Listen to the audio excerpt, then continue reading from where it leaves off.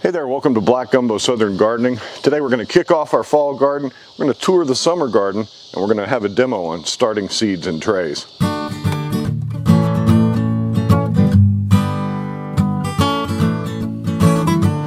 Well, hey folks, welcome to Black Gumbo Southern Gardening. Thank you for waiting so long while I took a little bit of a break from making videos. Well, I'm back today with a little bit of a longer video. I'm going to do three things today. First, I'm going to show you what we're going to plant in our fall garden. I'm going to show you my seeds that I've selected. And those are varieties that are designed or that do well here in Zone 9A on the Texas coast through the winter. And so our aim is to get those seeds started now so that we can plant them out in early October. And I'll show you what I've chosen. Then we're going to walk around the garden and see what's growing in this super hot weather. So we'll have a little bit of a final summer garden tour. And then at the end, I'm going to show you how to start seeds in a seed tray. If you don't know how to do that already, I'll give you a little demo. So yeah, let's go look at what seeds we're going to grow.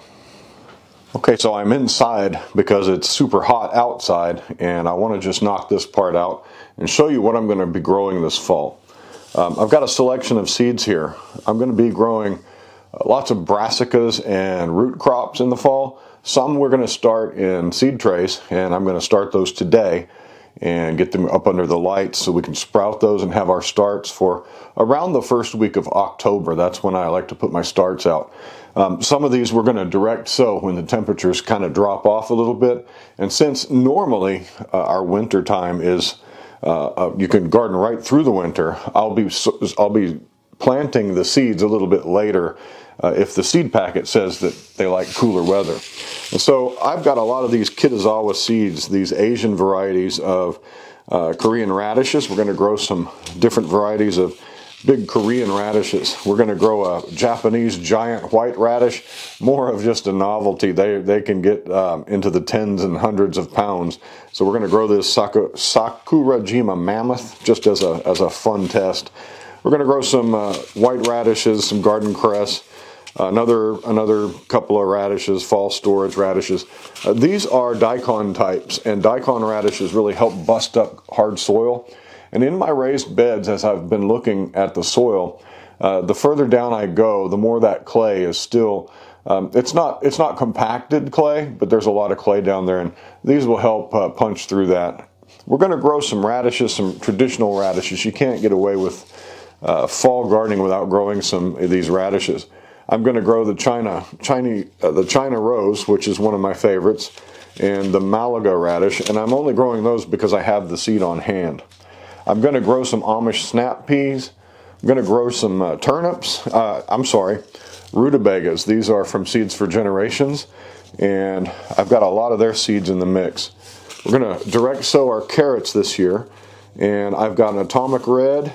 I've got a tender sweet, I've got a solar yellow, I've got more atomic red and cosmic purple. We really like the different colors of carrots. I'm going to grow some sugar snap peas along with the Amish snap peas. I'm going to grow some mustard greens. I'm going to grow green wave again. This actually grows through the summer quite well, but I'm going to start it in the fall. It'll have less pest pressure that way. And I'm going to grow this Chinese giant leaf mustard green. Lots of lettuce. I've got a selection of lettuce, and most of this lettuce that I'll be growing this year also comes from Seeds for Generations. Seeds for Generations is a wonderful family business. If you want to support my channel, use my link down below and go buy some seeds from Jason and his family over there at Seeds from Generations, and we'll get a little bit of a commission. I'm going to grow some broccoli. We're going to start the broccoli. And I'm going to start two kinds of cabbage, a heading cabbage. We're going to start that in trays today. Let's see what else we can start in trays. I think everything else will be just fine if we direct seed it. I need to go through my Kitazawa seed. I could probably start all of this in the garden. So, well, that's what we're going to be growing. There's some mustard, all that. Yeah, all that is direct seed. So we're really only going to start some cabbage and lettuce today. I like to get a head start on that. And yeah, so let's go.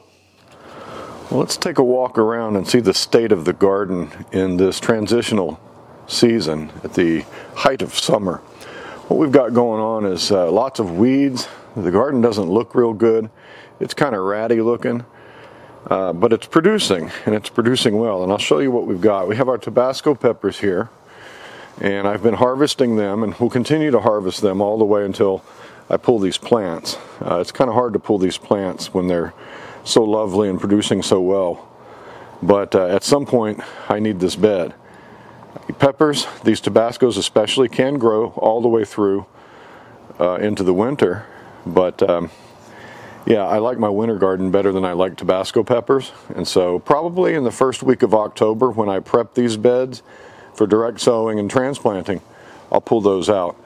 Malabar spinach is growing crazy along here, and yeah, so the pepper bed is just real beautiful. You can see I've got a lot of peppers, tons and tons of them all over the place, and yeah, real nice. There's some eggplant in here. Eggplant's got morning glory vines growing all up in it, but yeah, eggplant, like that big one there, been producing all through the summer.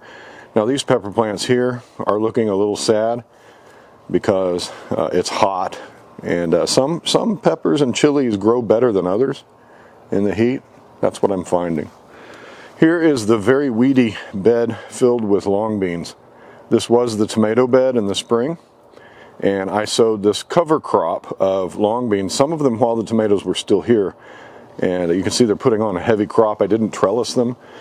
I just wanted them to kind of do their thing, and I've been harvesting lots and lots of these beans, and I really enjoy these long beans, these yard long beans. They have many names: snake beans, long beans, yard long beans, but yeah, they're really nice. I've enjoyed them. You can see how productive they are, and they're very fast. I like to harvest them when they're about this size if I'm just going to eat them in a stir fry. You know, about I don't know, what is that, a little over 1/8 of an inch, 3/16 of an inch, something like this. That's when they're very tender, and you can treat these like green beans. You could boil them this way as well. They're a little tougher than a green bean. Once they get about this size, they start getting real gnarly looking, and you can see the swelling of the beans inside. They're still good in stir fry, but they don't soften up as much.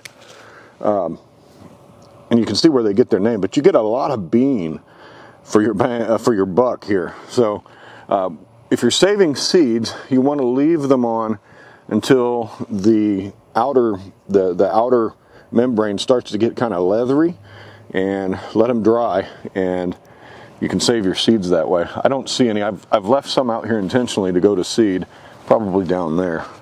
But yeah, these are a real good, productive bean. You don't have to trellis them. You can just let them run. You can see they throw their blossoms up on these stalks where the beans come from, making the beans easy to see above all the foliage. So long beans, real nice crop. All that mess in that gray bucket is sweet potatoes, and all that mess at the end of my third bed there are also my sweet potatoes, and they're doing just fine. As they start to turn yellow here, I should expect to find some tubers down below, and you can see they're just barely starting to look like they're reaching the end of their life cycle. They've already blossomed. In fact, there's still some blossoms on here. You can see some right there. Once they blossom and start to die off, that's when the tubers are usually ready down there. And so I've been waiting eagerly, and like with all of these beds, these need to be done by October, the 1st of October, because that's when this garden will be needed. The okra is growing, putting on more pods than I can keep up with. You can see there's some gigantic ones in there that are too big to eat now. They're nice and woody. But when you get them when they're about 3 inches long, they're delicious. You can eat them raw. I've been cooking with them, stir fry. Okra's just one of those good foods. Nice tall stalks in there. Phoebe likes to walk down in there. Now here's my cowpeas. The cowpeas have been marvelous. This is the variety called Holstein, and I'll show you when I like to harvest a cowpea. My cowpea crop has been coming in over the course of many days, and the pods range from this fresh, tender green to these dried brown, papery hulls. And I like to find them right in between. There is one in here that's right in between. Here's one that's right in between. They start to turn yellow like this. When they're yellow and soft and pliable, I find them a little more easier to shell. Either way, whether they're dry and papery, or whether they're nice and yellow, or whether they're a little more yellow like this one here, more pliable, I find them really easy to work with.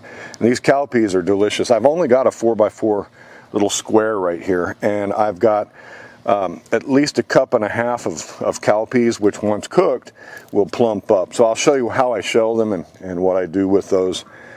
This is a wonderful crop, and you can see this crop is starting to yellow now. It's produced, it's coming to the end of its life cycle, and we'll have no problem taking these out and planting something else in this space. Well, over here in this corner of my yard, my raised bed here, hugelkultur bed, has sunk down about 5 inches now.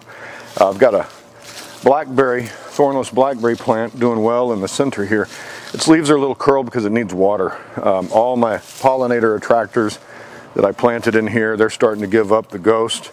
And these flowers will reseed themselves in here, so I'll probably have to deal with these flowers a lot. My apple trees are about 4 feet tall now. Something's been munching on this one, and I can't find what it is. I've been out here searching at night, trying to find the caterpillar that has stripped a good 1.5 feet of leaves here. But never fear, the apple tree is putting out new leaves from the buds there. And so my 4 apple trees are doing well. They're progressing along the way they should. And you can see I'm walking in the area that was about 1 foot high, 2 feet high, with grass where my pumpkin pits were. I had a melon pit over there. I had some squash growing here, some Seminole squash. Harvested a little bit off of that. The vine borers did get to it, and some of the vine borers made it into the fruit, so I lost some of my fruit from that. But overall, yeah, I got this mowed down now. It looks a little nicer, and yeah, we're looking forward to fall. I'm not going to plant anything right here in the fall, but I do have a new raised bed, and I'm debating where I'm going to place that in my yard here. Well, here is a success story. This is Lucy the lemon tree, and Lucy died back all the way to the ground in our epic freeze, but she's put up new growth from above the graft union, and all this is new growth just from this year, and that's impressive. So what we're going to do is come in the early spring of this coming year. We're going to come in here and find the branches that we want to prune out, and we're going to give Lucy a nice good open shape, because these Meyer lemons produce tons of lemons, and we really want to have this centerpiece of our backyard grow back. And if you follow my channel, you may remember that last December Lucy was about this tall and about twice as wide, and was laden down with hundreds of pounds of Meyer lemons. So yeah, doing good. Phoebe, you knocked over a fig. Got to get some water on these trees. Most of these fig trees, like this one here, and all of these back here, most of these fig trees also died back in the winter freeze, but almost all of them came back, and I got some fruit off of them. I've got a lemon tree in here in a pot. This tree is some sort of a citrus. This is a blood orange, Satsuma, not a Satsuma, a Sanguinelli blood orange. And this tree underwent some stress because it's in a pot that's too small for it. But it lost all its leaves. I mean, a citrus tree is just going to react against any kind of stress, like this one here, and just drop its leaves. But they quickly put on new leaves, and they're pretty hardy. So I need to get these potted up next year. We'll see if we're going to put any of them in the ground. Phoebe, hey, quit knocking my plants over. What are you doing? You're still after that mouse? Huh?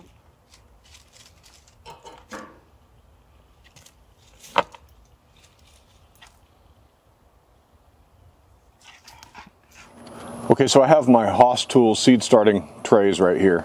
And these are 162 cells. That's going to be more than enough plants for my fall garden over there. I'm going to start my lettuces, my broccoli, and my cabbages in this tray. If I feel up to it today, I'm going to start another tray, and I'm going to leave one tray outside and try to stay on top of watering. That way, once they get to be time to plant out, I don't have to harden them off. But the other tray, the insurance tray, is the one I'm going to grow under the lights inside my house.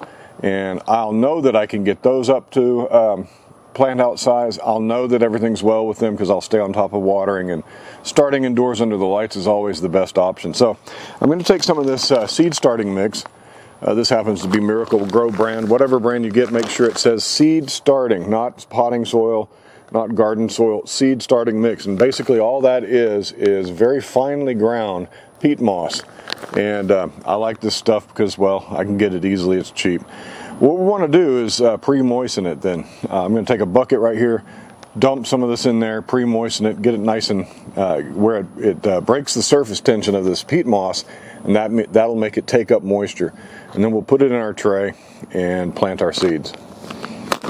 So we'll just dump our seed starting mix in here, which is, like I said, very finely ground peat moss. It's got some perlite added in there, and this brand usually gives you some a little bit of fertilizer.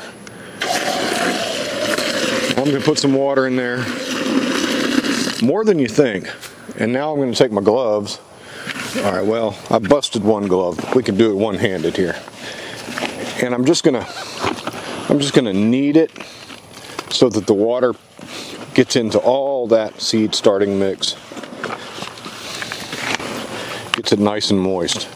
When it sticks together in your hand like that and doesn't have a lot of moisture coming out of it, that's when it's ready. And this one, I could add a little more here. Let me get another bag. Put a little more in there, maybe half a bag.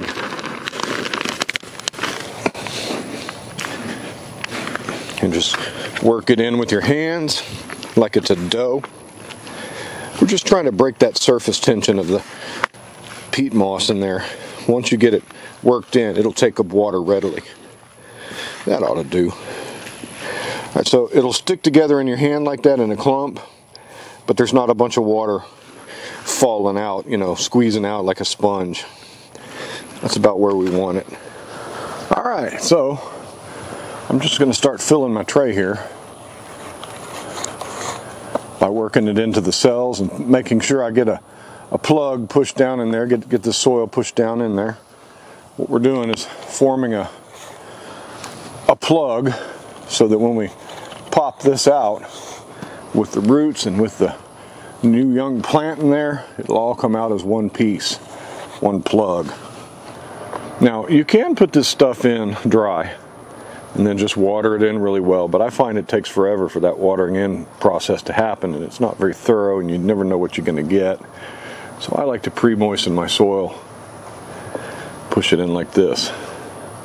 I find it gives a much better plug in the end and keeps your plants a little bit better together. Our lettuce seeds require a quarter inch depth to plant in. So what I'm going to do is just make a tiny depression about a quarter of an inch deep with an end of a pencil. Some of these depressions will go easy, some of them will sink kind of down in there. But just like so, we're making some little holes in our soil to pop in our lettuce.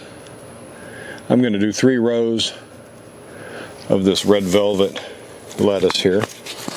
I'm just going to put 1 or 2 seeds in each hole if I can. That's kind of hard to do. 3 went in there, 5 went in there, 2. That's okay, we can thin if we need to. Alright, let's see what this is. This is red salad bowl lettuce. I'm going to put my label at the last row. So there's 1, 2, 3 rows, and that way where that label is, I know that everything from here to the right is that particular lettuce. Alright, what's next? I don't know yet, but let's make some divots. Let's grab some fresh seed starting mix that's not been watered up. And we're going to take it and just sprinkle it on. Now you can do it this way. Just lightly cover those seeds on there. And that's the simplest way. Just kind of pat them down. Or you can take your fingers and just mash the hole over the seeds. The problem with that, I find, is that sometimes I don't get those seeds all the way in the hole. and you kind of have to manipulate things around. Like there's some seeds that aren't in the hole. Well, that's all right. Just kind of shove them in there, bury them in. You can do either way. And then what we're going to do at the end is we're going to water this in really well. I've got some Brunswick cabbage here. This is actually one of the ones I always look forward to growing each year. Is a nice big green heading cabbage. These seeds are to be planted a 1/4 inch to a 1/2 inch deep, so about where we have them here. And I'm going to try to just get one in each hole, because I'm going to plant so many of them that if some don't come up, I'll have plenty to go from. So don't want to have to trim these and cull them and thin them, but if I have to, I will. You know, no big deal. But I'm trying to make good use of my seeds and get them to go far. So I've got 1/4 inch deep holes here. I'm going to do 3 rows of Brunswick cabbage.